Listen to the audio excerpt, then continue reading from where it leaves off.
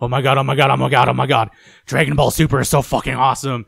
It's hilarious as all fuck. It's so good. I liked it even though it was like absolutely no fighting whatsoever.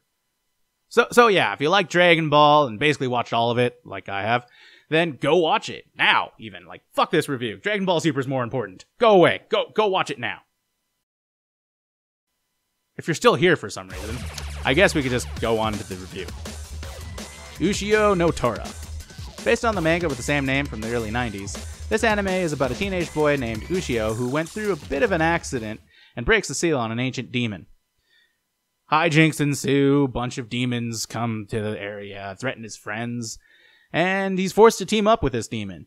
Him and the demon hate each other and basically plan on turning each other the first second the other's not paying attention. Frankly, I'm not too sure what else to say here. It's a pretty typical anime, and there's like a million like it. This one, however, takes that formula and does it right. The comedy is funny, the music is fucking awesome, the animation quality is pretty good, and the voice acting is pretty good. The story itself is a little simple, but still not bad. I could go into further detail about the characters and stuff like that, but I really don't think it's necessary. If you're a fan of old-school action comedy, especially the type that was common in the 90s, then watch this. It's pretty fucking good. I'm giving it my good rating. So yeah, if you like watching anime reviews like this and want to see some more, then give a nice thumbs up. If you didn't like it, thumbs down, leave some comments. It's always good to have a little bit of negativity flowing around. And if you want to see more stuff like this, then please subscribe. There will definitely be more.